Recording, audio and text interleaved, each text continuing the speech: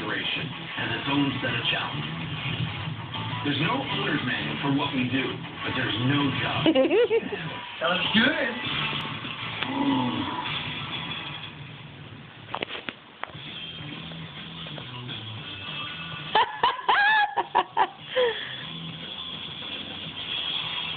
Look at you, baby! Standing all by yourself. This guy he evidently, the lamppost was broke, and he wants me to She just took a step. Hey, but you just let her fall on her face. She's good. I started doing magic when I was a little kid. I was about 5 years old first time I saw him magician. And he pulled a silver dollar out from behind my ear.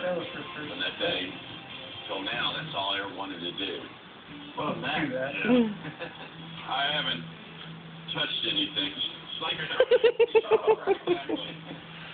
these street lamps originally were sitting out in front of the Monte Carlo Hotel. They renovated the front of the hotel, and they took these lamps down, and I wound up with them. You know what's cool about these lamps?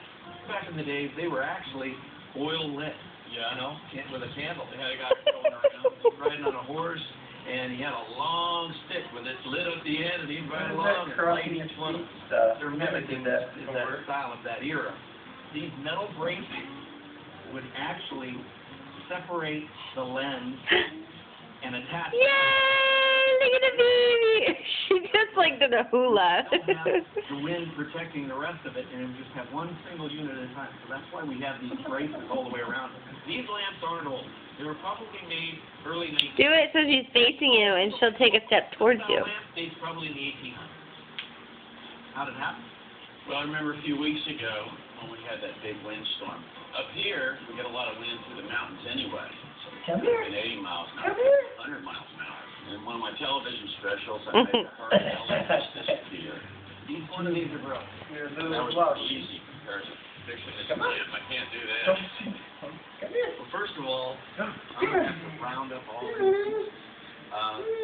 Because if I can't find every single piece, we're going to have to make it, and that's going to be extremely hard. When this lamp fell in the storm, Oh, God. She's so mean. It's like one of a kind. So if we don't find everything, Hey. we're done. We are going to have to literally put it back together like a puzzle. Each little piece. I mean, we're going to figure it out. You got your work cut out for you. I hope she doesn't become pigeon-toed. We got to put the electrical back in there. We got to figure She's it out. always rolling her ankles like that. And I'm also going to be testing to make sure that's She doesn't want to. I'm going to be right around probably